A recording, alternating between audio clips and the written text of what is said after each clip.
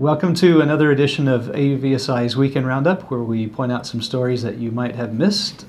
Brian, why don't you start us off? Okay, so researchers from the University of Zurich have developed a UAS that is capable of autonomously dodging objects that are thrown at it.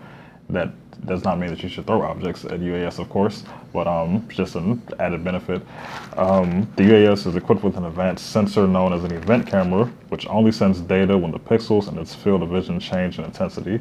So as a result, the event camera uses less data and has lower latency, resulting in a quicker response time, which allows the UAS to dodge objects if they are indeed thrown at it. I would like to play ping pong with that drone because I would win.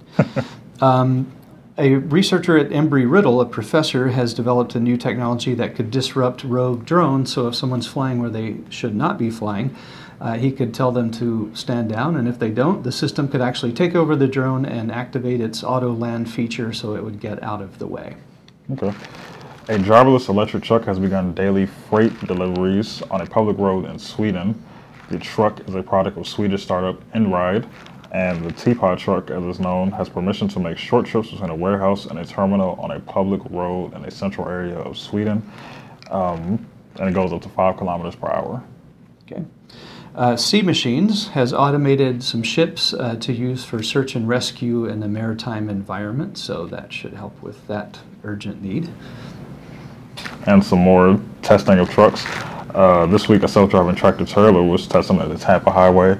The project was led by Starsky Robotics, which is, of course, developing different driverless vehicles. And their hope is to have driverless trucks on the highways, along with remote-controlled options for the first and last mile of trips.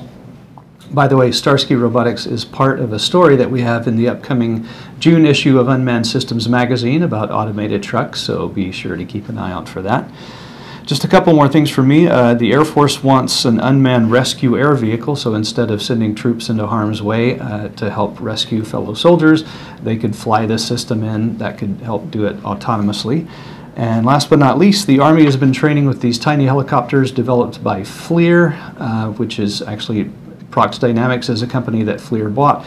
They make these very small helicopters, and Army is training with them, and no doubt will be using them before too long. So that's what we have for you this week, and we will see you next week.